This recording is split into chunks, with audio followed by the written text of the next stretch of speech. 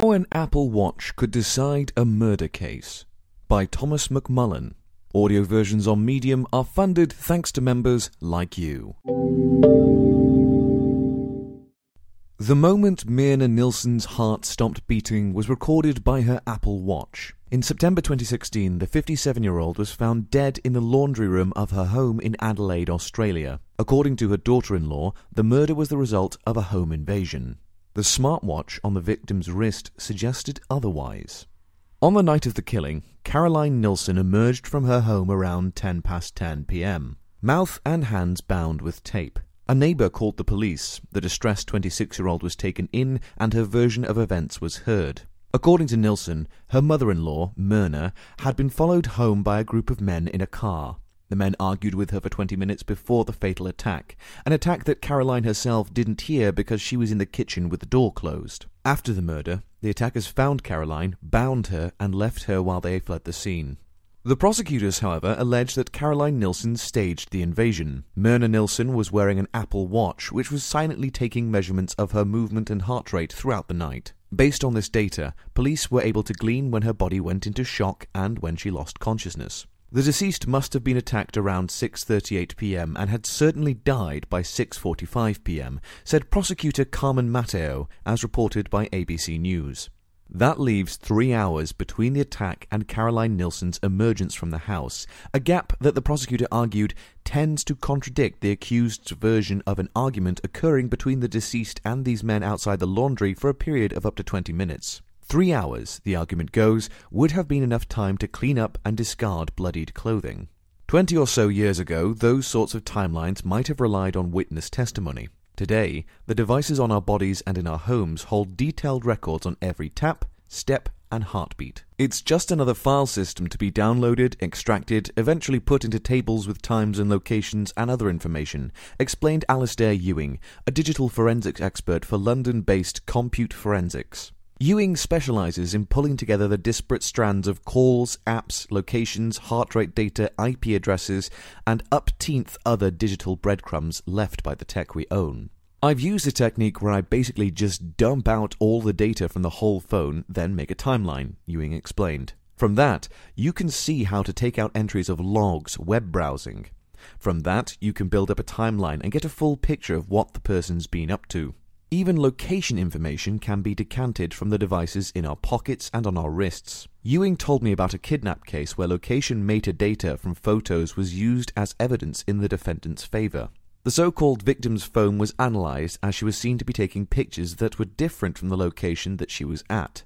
These can be stripped out, put into an Excel table, then even plotted to an A3 piece of paper. You can estimate where the person has been. He added, when you get to the point of someone being accused of doing something in Brighton and they're 185 miles away in Sheffield, then it's quite a strong piece of evidence. Building a picture. Myrna Nilsson's murder isn't the first time fitness tracking data has been used in an investigation. In 2015, Richard Debate told police that he had returned at 9 a.m. to his Connecticut home to find a masked man waiting for him. He said that when he heard his wife, Connie, turn the key in the front door, he screamed for her to run, but the intruder shot her dead. The masked man then proceeded to tie Richard Debate to a chair and burn him with a blowtorch. A fight broke out, the torch was turned on the intruder and he ran away. Debate, still tied to the chair, crawled upstairs and pushed a panic button. But the Fitbit on Connie Debate's wrist matched a different timeline. The number of steps the victim took while she was at home did not chime with the number of steps she would have taken if Richard Debate's version of events is to be believed. Detectives use this data in coordination with emails, calls, social media usage, and garage doors sensors to argue that Connie had, in fact, been at home much longer than husband claims, that she had posted pictures to Facebook between 9:40 and 9:46 a.m. and had been moving right up until 10:05 a.m. when her partner killed her. Debate's case, like Nilsson's, is ongoing. But the prosecutor's argument shows how data spreads across a cabal of devices, from laptops and fitness trackers to panic buttons and garage doors, can be used to draw a detailed picture of a murder. While lawyers and detectives have long been drawing on clues to create chronologies for crimes, the sheer scale of records offered by smart technology stands to bring about a whole new level of criminal evidence. With the ubiquity of smart personal devices, it seems inevitable that there will be an increase in data from such devices being considered for use in criminal investigations or prosecutions. Marion Oswald, a senior fellow in law at the University of Winchester, told me. It certainly seems likely that questions of identity and location may become less arguable due to smartphone data, provided you can show who was using the phone at the time, she said. Other questions, such as what data from a Fitbit actually proves, may not be so straightforward. As Oswald points out, biometric evidence can't be taken as an objective truth. Metadata on a photo may be hard to dispute, but a connection between a victim's heart rate and the moment of an assault requires interpretation. Interpretations can be disputed, and such disputes are only likely to increase, she said. There's also the fact that data is open to manipulation. The use of smart devices as evidence may be new, and therefore criminals are likely unprepared for how their watches and phones could be used against them. But as this becomes more common, we could see more in the way of crafty misdirection.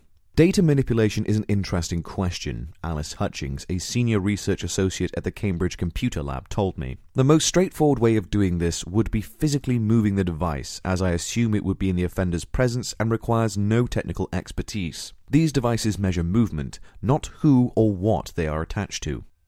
Climbing stairs.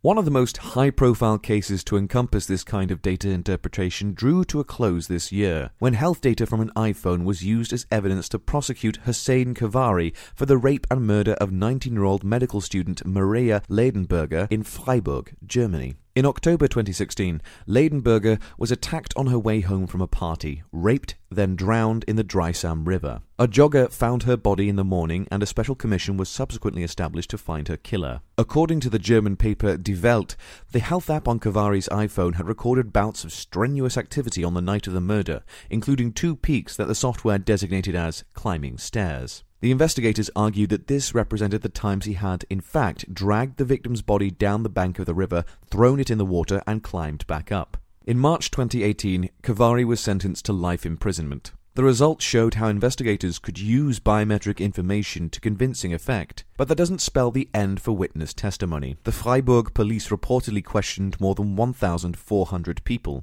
It was also the first time they had correlated health and geolocation data, suggesting we're a far cry from this kind of evidence being routinely used for every murder. Our daily trace is complex, spread across multiple technologies, but the effort and level of expertise is still considerable, said Alan J. Brimicombe, head of the Centre for Geoinformation Studies, University of East London. There is an enduring mismatch termed the knowledge asymmetry between the current state in the evolution of science and technology and the capabilities of the police and particularly the courts. When police have to deal with decades-old computers and a backlog of cases, spending hours poring through the logs of smartwatches and connected home appliances might seem like an indulgence, particularly when the case isn't as high-profile as a major homicide. There's also the issue of getting this information in the first place. Apple famously clashed with the FBI in 2016 over access to the iPhone of the San Bernardino shooter, with the tech giant refusing to break into the device. The argument went to court, but the FBI dropped it after hiring a third party to break into the iPhone, something the investigators in the Maria Leidenberger case also did after Kavari refused to grant entry to the device. And now, Apple has updated its software to make it harder for law enforcement to access information via the USB port